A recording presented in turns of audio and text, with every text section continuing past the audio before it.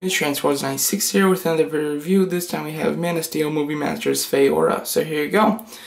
So just to go into the package, you get Faora, the beautiful design in the back and all the detail, pretty neat. The adult collector, and then you've got the Man of Steel symbol. On the back you get the others in the assortment, and the Wave 2 consists of 4 Supermans, 1 Faora, and 3 General Zods with the Krypton armor. Then you get her bio, and then the just bio of the Movie Masters itself. So yeah, so here you go. So Faora, General Zod's wife, to go over her accessories, she comes with a base like all of these with all of these Movie Masters figures. The base has this wonderful detail. When it focuses, you'll be able to see it. I don't know why it's not focusing. But it's really, there we go. Great detail. Love this whole design. You do get a peg for the foot. And of course it is her family crest, I guess. And it's in the shape of an F, you know. It is kind of strange that these don't actually mean, they're not actually the letters, because of course Superman's stands for hope. You know, it's a little cliche because, you know, you've got the Superman, it's obviously an S, and then Faora's obviously an F, and then General Zod even does resemble a Z, so it's a little like, but still, no problem. Overall, the base is pretty cool. I do like it. It's done in the same exact coloring scheme as the General Zod armored version. So very nice. So going over Faora herself, this was probably the most, like, the less anticipated figure out of all these figures because of her not so great look. And, you know, I really didn't love her look when I first saw it, the toy, I mean.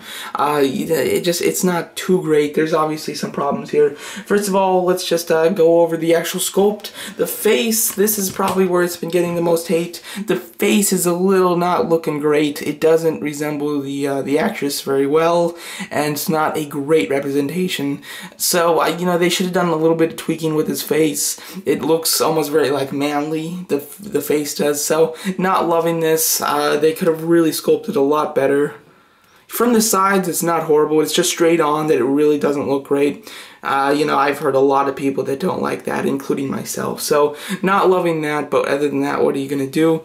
The actual sculpt, other than that, it's pretty nice. You've got the armor. What's strange is the armor that they're going with, because if I'm not mistaken, she has 3 different armors. She's got, just like General Zod, the same type of armors that he has. She has a skin-tight suit like this, if I'm not mistaken, because in the scene in the trailer where General Zod, you know, what does he say? I will find him, when he screams that when he's in shackles. Behind him in the back is her, and she's shackled up as well, and she's in that same kind of costume. And if I'm not mistaken, she does have this like armored look when she reaches Earth.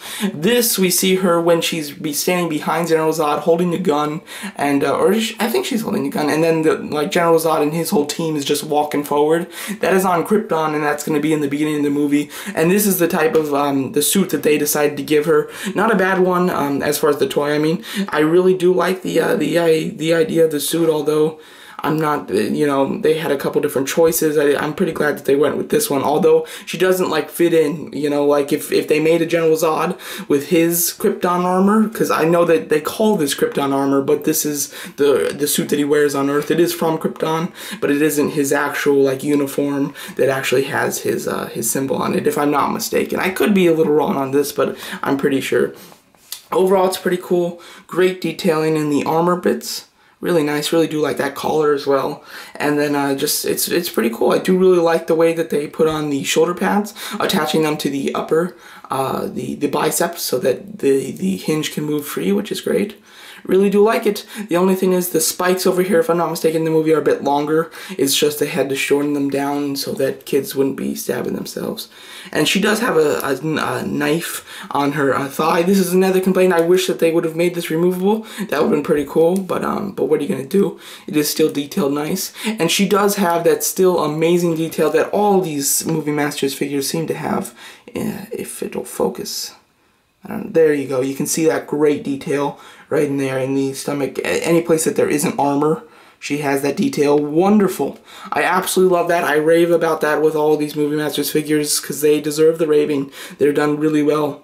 And yeah, so overall pretty cool. So now just to go over articulation, she's got a ball jointed head, but it's mostly just a swivel, a little up and down. Not too bad though. She's got ball hinged shoulders, and these pads are on like soft hinges, so they can be manipulated a little bit, which is nice. A bicep swivel, hinge elbows, swivel wrist, swivel waist, which is cool, and you can't see the joint, which is nice.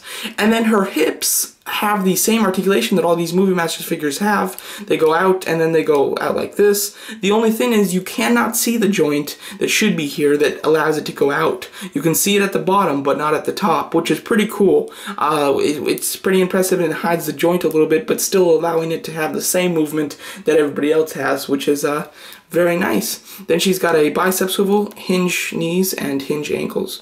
So overall standard articulation for Movie Masters figures.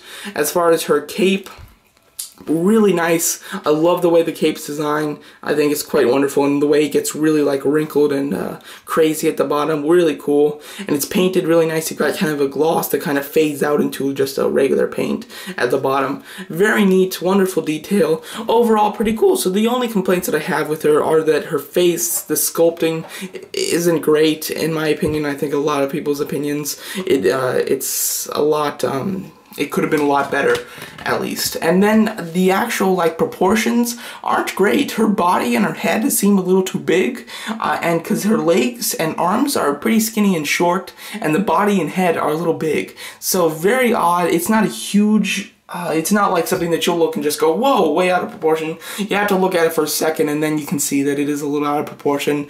Not loving that. There are a decent amount of flaws with this figure. So because of that, I am just recommending this to any big villain fan, or especially any Faora fans.